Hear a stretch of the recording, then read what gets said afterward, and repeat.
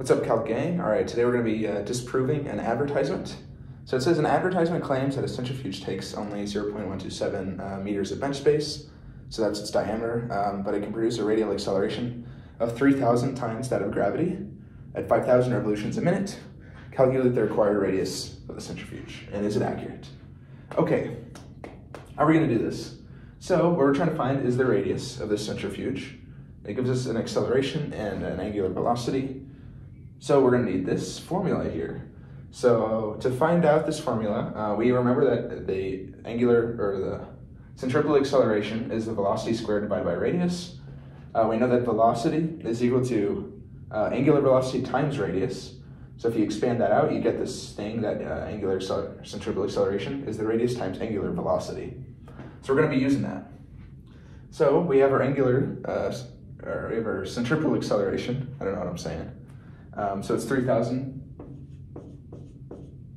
9.81. That's our angular acceleration. And it gives us a W of 5,000 rev a minute. But we need to convert that because we need it in radians a second, because this is radians a second squared, and this is rev a minute. Okay, so when we look at a circle, one full rotation is 1 rev, but then it's also 2 pi radians.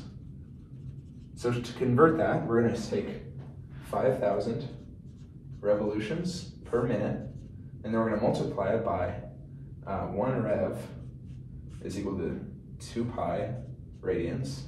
So the revolutions are going to cancel out. But then we're going to have to divide that minute by 60 seconds to cancel out the minutes. And then what we're going to get here is a number. This is going to be 523.6 radians per second. This is our other angular, velocity. Yeah, whatever. Okay, so then we can take this formula. I'm gonna change up colors because I'm feeling cool today.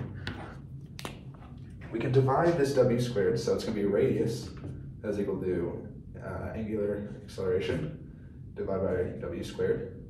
So plug in our values, we get, what is this? Weird sound, okay. 3,000 divided by 9.81. And then divide that by, I'm doing something wrong. What am I doing wrong? Oh, of course it's squared. Okay, I'm not doing anything wrong. So then it's, oh my God. You guys hear that sound? And we're gonna try to continue to 3.6 squared. And if you calculate this out, you're gonna get the radius is 0.11 meters. Okay, so 0.11 meters, if you multiply that to, the diameter is gonna be 0.22 meters. But it said that it only takes up 0.127 meters of bench space. Clearly it takes up that much bench space. So this claim is not reasonable. And there you go. That's how you solve this kind of problem. Just gotta do some rearranging and yeah, figure it out. So yeah, good luck on your physics homework, guys. See you next time.